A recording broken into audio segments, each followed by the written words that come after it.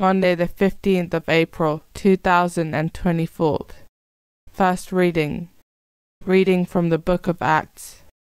Stephen was filled with grace and power and began to work miracles and great signs among the people. But then certain people came forward to debate with Stephen, some from Cyrene and Alexandria who were members of the synagogue called the Synagogue of Freedmen, and others from Cilicia and Asia. They found they could not get the better of him because of his wisdom, and because it was the Spirit that prompted what he said. So they procured some men to say, "We heard him using blasphemous language against Moses and against God."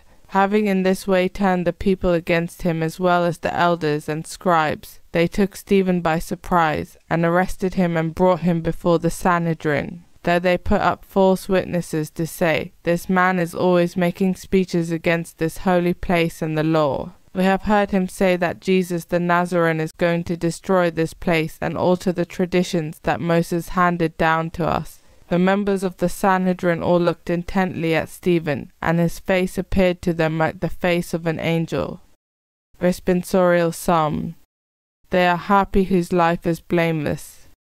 Though princes sit plotting against me, I ponder on your statutes. Your will is my delight. Your statutes are my counselors.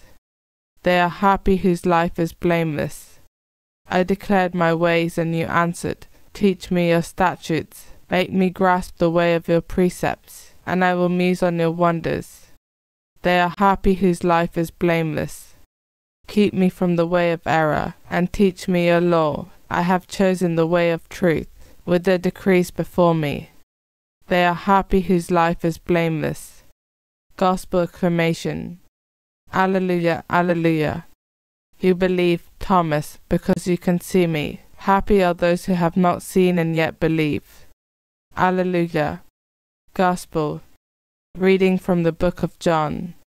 After Jesus had fed the 5,000, his disciples saw him walking on the water. Next day, the crowd that had stayed on the other side saw that only one boat had been there, and that Jesus had not got into the boat with his disciples, but that the disciples had set off by themselves. Other boats, however, had put in from Tiberias, near the place where the bread had been eaten. When the people saw that neither Jesus nor his disciples were there, they got into those boats and crossed to Capernaum to look for Jesus. When they found him on the other side, they said to him, "Rabbi, when did you come here?" Jesus answered, "I tell you most solemnly, you are not looking for me because you have seen the signs, but because you had all the bread you wanted to eat. Do not work for food that cannot last, but work for food that endures to eternal life, the kind of food the Son of Man is offering you. For on him the Father, God himself, has set his seal." Then they said to him, "What must we do if we are to do the works that God wants?" Jesus gave them this answer, "This is working for God. You must believe in the one he has sent." Gospel of the Lord.